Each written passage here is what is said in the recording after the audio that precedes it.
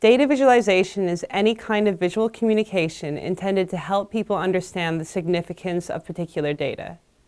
Human beings are visual learners at heart, and we've used visual communication to transmit information since the beginning of time. So what data visualization does is to use our natural human ability to understand the world through what we see. The earliest non-figurative rock art dates back approximately 40,000 years, when humans were telling stories using symbolic imagery. Around 5,000 years ago, Egyptian hieroglyphs, which are a written language using pictograms instead of letters, appeared.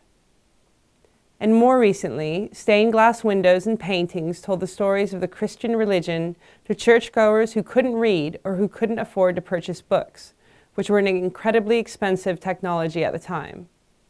Today, of course, we have everything from cheap books and paper to data visualizations on interactive websites and apps.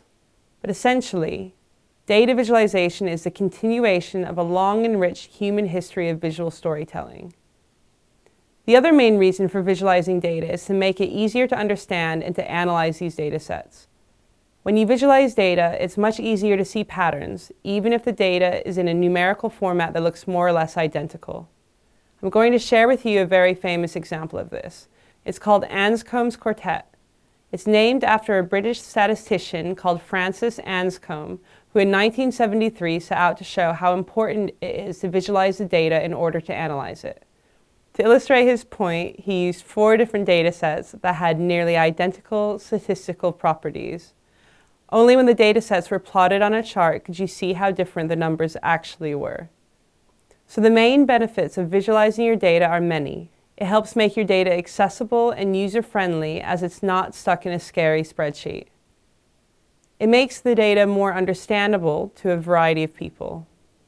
And it makes the data more useful because it's easier to see patterns in the data and make comparisons.